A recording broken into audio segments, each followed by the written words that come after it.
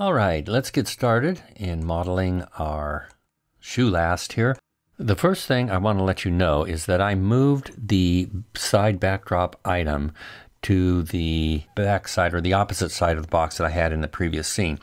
And the reason for this was that being over here, I tend to work on footwear models that are with the toe facing the left side of the screen.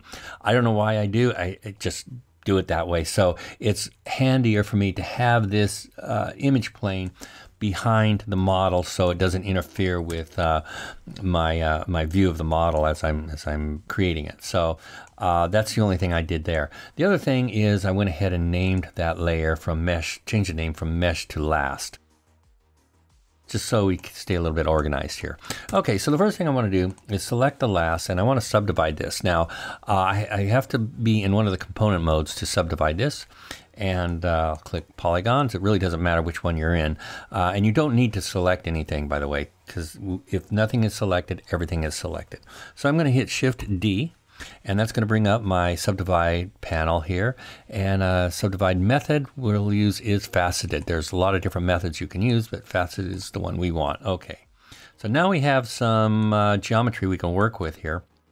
And let's see, first thing I'm going to do is start moving stuff around. Let's go to the top view first. Let's go grab these polygons, and I'm just going to move them down, and I'll explain that a little bit later why I'm doing that. So go to the right view, hit the W key.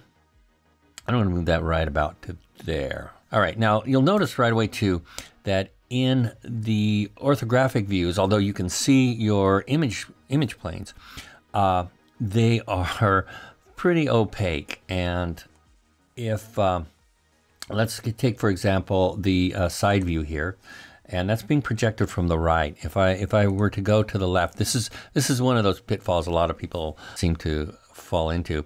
If they're in the left view of the orthographic view, the viewport, they can't see their backdrop item. They simply think it's disappeared, but it's not, because the projection type is for the right view. So you have to make sure that you're in your right view if you want to see that. But as you can see, it's kind of occluding the model behind it. It's not allowing us to see that. So the best thing to do is, I'm going to do this to all of my backdrop planes right now, is to just add a little bit of transparency to it. So I'm just going to type in 50. I'm just going to add 50% transparency, and I can see my shoe fine. I can see the model just fine in the wireframe as well. So that kind of solves that problem. All right, so let's just start moving some points around. The other thing I'm going to do, going perspective view, and you'll notice that I'm jumping around a lot between perspective and orthographic views. So I'm just going to move those selected polygons back by hitting the T key to just translate them a little bit back. And yeah. Now I'm going to just go ahead and move this edge.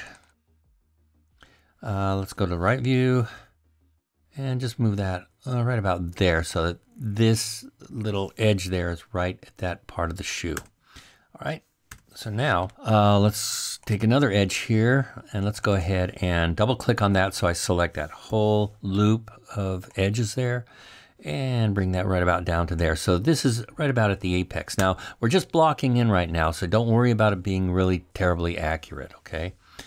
Now if I want to select an edge that is parallel to my field of view, it's kind of hard. So I want to select this perspective upper edge. Now I can always just go here, select on my edges, double click those or click on those, and that selects them and jump back over to my right view. But that's kind of a hassle. So what I can do is simply kind of loop select right around there, and when I'm in edge mode, it will select those edges. So now I can just go ahead and just move those around. There we go. And just let's kind of move that up here. In fact, just grab that whole thing right there. There we go. There, select that. Move that up to right about there. Again, we're just blocking in, nothing fancy here. We're going to add more edges as we need them. Let's see. Let me grab this one. In this case, I will go into perspective view, and you can just walk around your model here. I might have a little trouble seeing this edge, but I know it's there. All right. And again, go into the right view and just drop that down a little bit right about there. There we go. As I want to make sure we're going to pick up this line here, and I'll probably move that edge down a little bit later. So here's the other thing. Let's go here and move that down. And okay, we're blocking in now. And just remember to save your work.